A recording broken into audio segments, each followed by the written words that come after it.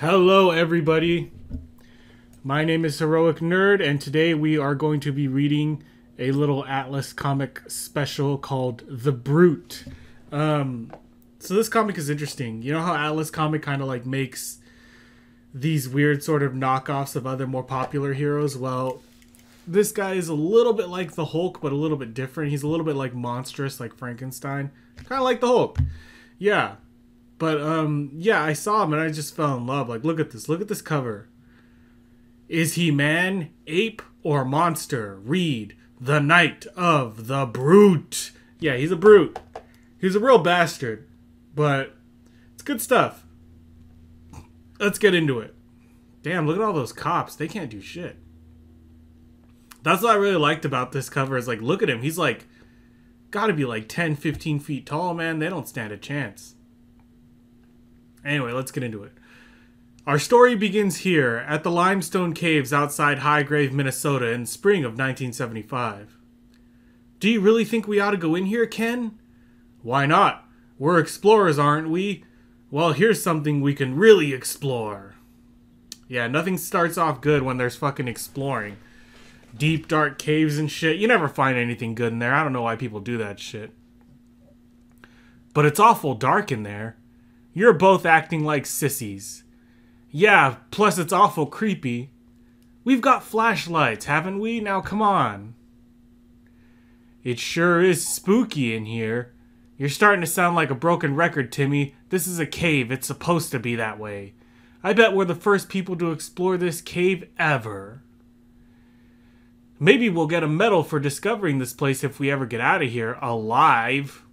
Oh, Timmy, cut it out, will ya? It sure is a big cave. I wonder if anybody...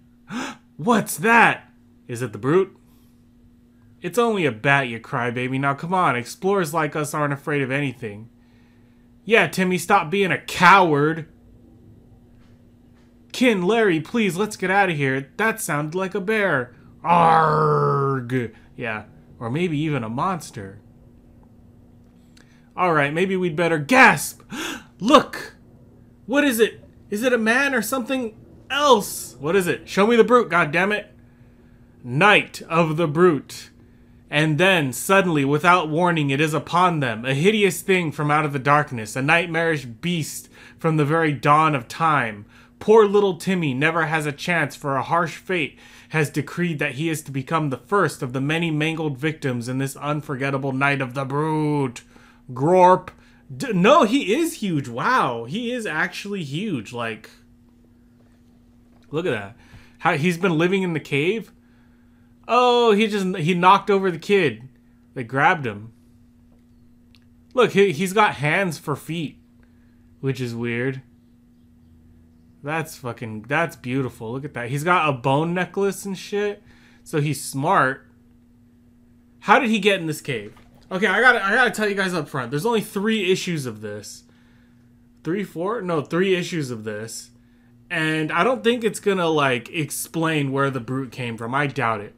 I've already been disappointed by Tiger Man. I already know this one isn't gonna go anywhere interesting. They're gonna set something up that never gets finished. That's the Atlas trademark.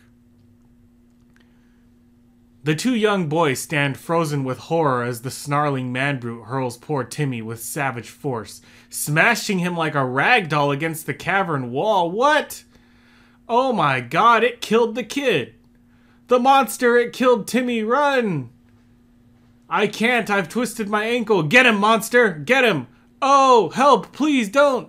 Oh shit. Oh fuck, he's got a rock. Larry runs screaming from the cave, his legs churning madly as his lungs gasping for air. Behind him he can hear Ken's blood-curdling scream suddenly cut short by the hideous thud of a mighty boulder and the sickening crunch of fragile bone. Holy shit! He smashed the goddamn kid with a rock! Atlas Comics, man, they get me every time. Are you guys... Is this, like, getting you? Like, that's crazy. They would not do that with Marvel. Not even in the Bronze Age. But what manner of creature is this murderous, bloodthirsty monster? Is he man or animal? Beast? Or something worse than beast? How did he come to inhabit this lonely mountain cave? That's what I want to know. I didn't think you'd give me an origin, but hey, here we go. Alright, let's see where this fucking thing came from. For answers, we must roll back the eons to an age of great mastodons long before mankind had set foot upon the earth. For those were the days of the bestial subhumans, a span of countless centuries when nature created scores of races midway between ape and man. Then came the epoch of the great glaciers, and as the climate cooled, the great beast men fled southward to escape the relentless advance of towering mountains of ice. With the climate becoming steadily colder and indifferent to the state of living things, who can say why this lone beast creature chose to stay behind, or how he managed to survive for so long? Who can say what beasts he hunted, or what mishap befell him, causing him to collapse and sink into the freezing snow? Oh shit, look at that. Eons passed as the sub-zero ice blanket moved relentlessly southward, freezing all of Canada and North America, and imprisoning the sleeping man-beast in a solid block of translucent ice. Centuries passed, and still the glaciers bore southward, grinding mountain chains into gravel, creating valleys and great lakes, and carving labyrinthian caverns in the faces of great stone cliffs, and still the beast creature moved with them, frozen, suspended in his great ice prison. So he's just a caveman? Eons came, and eons went. The atmosphere warmed again, and the glaciers withdrew, leaving the great man-beast frozen, immobile in the sub-zero vastness of the Minnesota cavern. Oh, there he is. Fucking creepy as fuck. Ooh, what was that? Was that an ad? And that is where he might have stayed forever, a mute witness to all of eternity had it not been for man and the achievements he calls progress. Think this new atomic power plant will have any adverse effects on the environment? Oh, I don't know. It may raise the valley temperature 5 or 6 degrees, but not enough to make any real difference. If only you knew the brute, motherfucker. But the difference that the power plant made was real enough to the beast man, for as the limestone cavern warmed slowly but perceptibly, the ice mass in which he slept began to melt. As soon as he was alive and free and hungry, he yearned to hunt the great mastodons, but the great mastodons had vanished from the earth. Yeah, look, Atlas Comics. Let's see, they got Ironjaw. There he is. They got Ironjaw back there. And then who else? Where's Tiger Man? They don't got no Tiger Man. 21 action-packed full-color comics. All new characters, all new stories. Atlas Comics, the new house of ideas. Okay, so this I gotta talk about, because this is kind of messed up. Ooh, I kind of like that one. Look at that green guy in the back. He looks like some kind of plant monster. That one's pretty cool. By the way, I did find the Ironjaw comics, and I am going to read those. You know, Barbarians really impressed me, and I want to, you know, read Ironjaw, which is going to be really a lot of fun. That character was really cool. I still can't find Andrax. If anybody can get me those Andrax comic books, I'll be happy to cover those. But, this specifically, what it says here, Atlas Comics, the new house of ideas. Now, back in the day, Atlas Comics was supposed to be posed as a rival to Marvel Comics. Of course, it didn't work out that way. They were a complete and utter failure. You know, go watch my video on the first Tiger Man comic if you want to hear the story of, you know, Chip Goodman and all that crap and Stan Lee and their rivalry. But this is interesting because this pretty much proves it. Back then, in the Bronze Age, Marvel was calling themselves the House of Ideas. And Atlas Comics is calling themselves the new House of Ideas. It's almost as if to override Marvel's fame. But yeah, it didn't work, obviously. Not that these characters are bad. I mean, look at these guys. These are pretty cool. But I'm sure we'll be getting into most of these. I know damn well I'm going to look for this green monster here. But yeah, and I'm definitely doing Ironjaw. But anyway, back to the story. There were rats and mice in the cave. And so, to keep alive, he hunted them, but today he found a new prey. Meanwhile, in a local hospital some miles from the cavern, you can see him for a few minutes, Chief Frazier, but I warn you, he's still pretty hysterical. I understand, Doctor. Has he said anything special, Doctor? Indeed he has, Dr. Turner. He says that a blue-skinned beast man killed his 2 brothers in a cave up near Hargrave and nearly succeeded in killing him. But come on, I suppose it would be better to let you hear what he has to say for yourselves. Oh, dude, he's all fucked up. Look. Help, help, run, Timmy, run, Ken, run for your life. Easy, Larry. You don't have to be afraid anymore. You're safe now. You're in a hospital. You know nothing can hurt you here, don't you? I wouldn't be so sure. I guess so. This is Police Chief Fraser, Larry. He wants to ask you some questions about what you saw inside that cave. And this is Dr. Turner. She's an anthropologist, Larry. She studies strange men like the kind you... Oh, he starts screaming again. Help! Run! Like, dude, kid, calm down. I don't know. He did kill... I'm really surprised that the brute killed his brothers. Like, holy shit. They didn't hold back at all. Because it started off like a fucking Scooby-Doo mystery. They were like, let's explore this cave. And then they ended up fucking smashed by rocks. Anyway. Please, Larry, you've got to try. I'm afraid the interview's over, Chief Fraser. What do you make of all this, Doctor? I see no reason to doubt the boy, Chief Fraser. He has no history of emotional disturbance, and he's obviously been frightened out of his wits by something. What do you think, Dr. Turner? It's hard to say. I suppose some sort of pre-hominid survivors could be alive in that cave, but I'd have to call it a long shot to say the least. Well, come on then, Professor. I've already ordered the area cordoned off. Whatever's up there, we've got to make sure it doesn't get out of the cave to kill again. Good luck, both of you. Uh-oh. Who's giving me shit? Scam calls, I apologize. I hate those fucking things. Rumor of the man-beast travels swiftly. By the time Chief Fraser and his companions arrive at the cave, the area is alive with frenzied excitement. Boy, Chief, am I glad to see you. We've got the area sealed off, but the way people are pouring in, you'd think this was a circus ground instead of the scene of 2 brutal murders. Wait, folks. Police Chief Fraser has just arrived to take charge of the operations. Maybe he can give us some insight on the murderous beast man said to be held up inside the cave. So I guess they understand now. I mean, they kind of believe him. They got all these guns pointed. I'm curious how this is going to play out. Chief, can you... I have nothing to say except that whatever it is, we're going to do our darndest to take it into custody. That's all. You want to take the fucking thing into custody? Good luck. And you, Dr. Turner, can you add anything to what the chief has told us?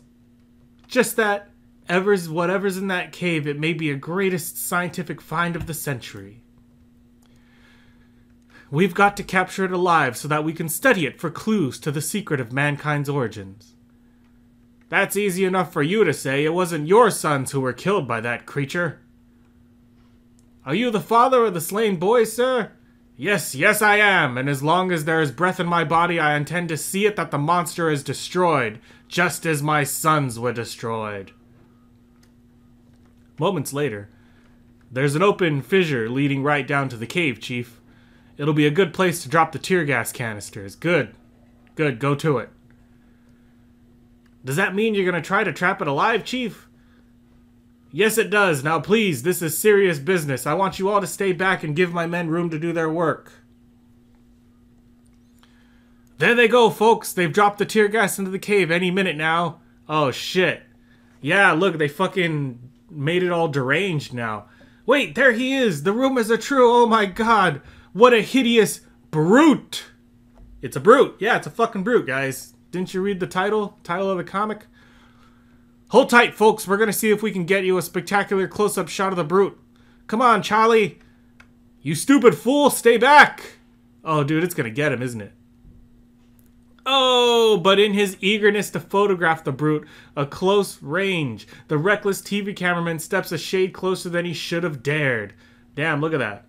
All that needs is a nice crack onomatopoeia. Just crack. Ooh, wham.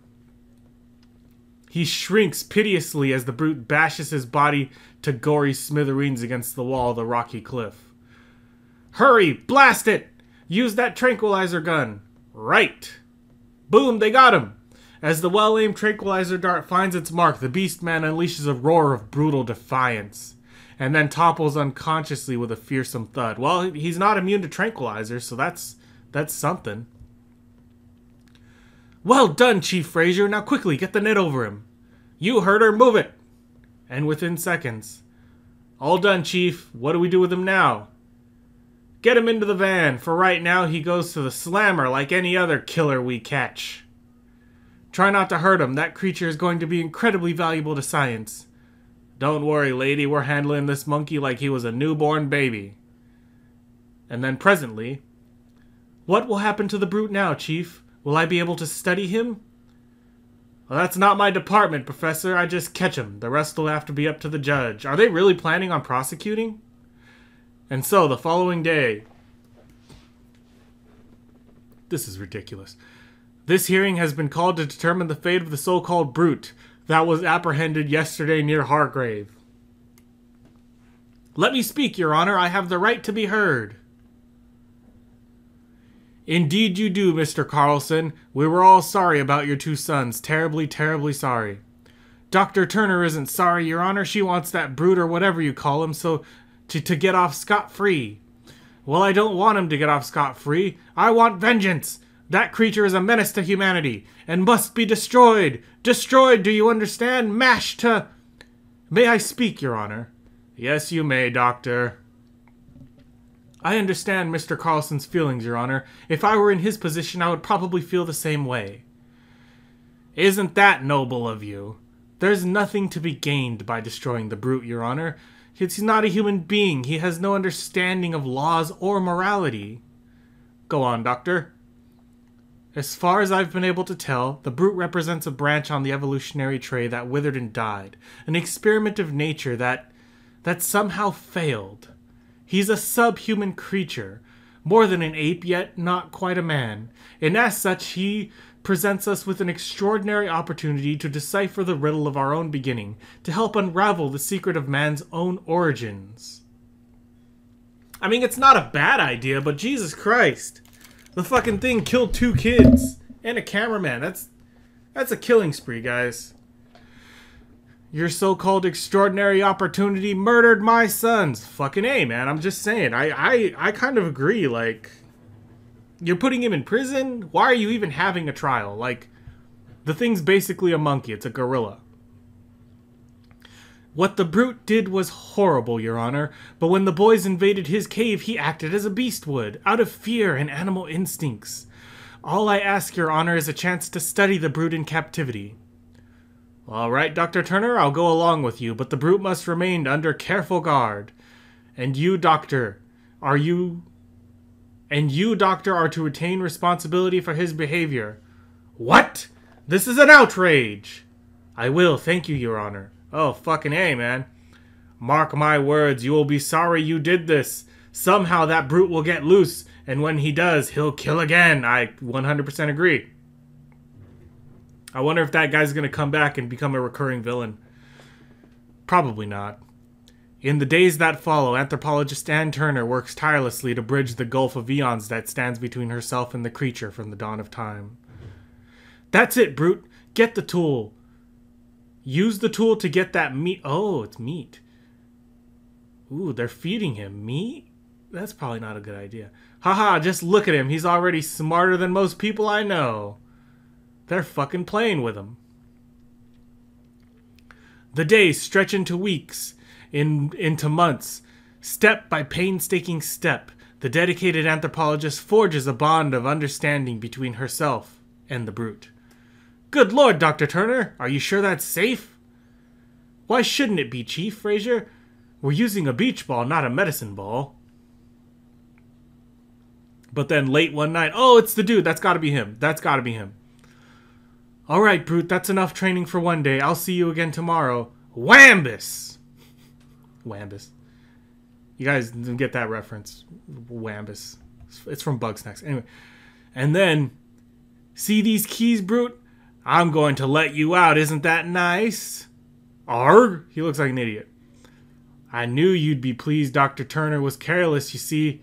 She left your cell door open by mistake. Soon you'll be out and free to go on a murderous rampage. Won't that be exciting? Oh man, okay, this is fucked up. Dude, this is fucked up. You shouldn't do this. Come on out, Brute. You're free. Maybe after you've killed a few more people, they'll see I was right about you being a menace and give you the fate you justly deserve. Why, just look at what you've done to your friend, Dr. Turner. She'll be lucky if she doesn't have a concussion after that blow you gave her. Is he going to be smart? Is he going to turn on the bad guy?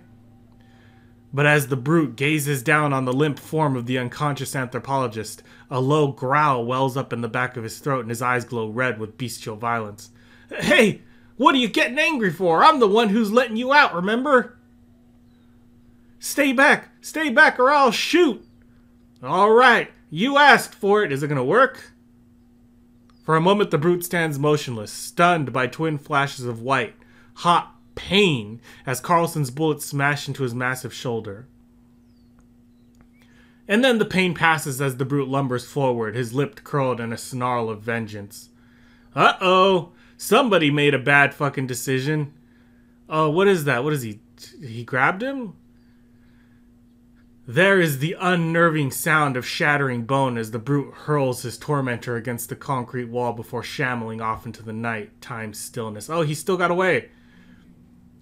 Oh, brother, I feel as though I've been hit with a gun. Oh my god, that's Mr. Carlson, he's dead. And the Brute's gone. Shit, where is this gonna go? Like, okay, so he killed the guy's sons, he killed the cameraman, now he's killed the guy. I mean, come on, you know, like, well, when's it gonna be enough? This lady's interesting. She obviously has, you know, these sort of like more liberal sensibilities. She's obviously more focused on progress. She doesn't, I don't feel like she cares how many people have to die in order for her to get her scientific secrets. It's very man versus nature. You know what I mean? And I feel like she's on the wrong side of that battle. You don't have to be a detective to see what happened here, Chief. Carlson hit me and then let the Brute out, probably hoping your men would eventually shoot him, but his plan backfired.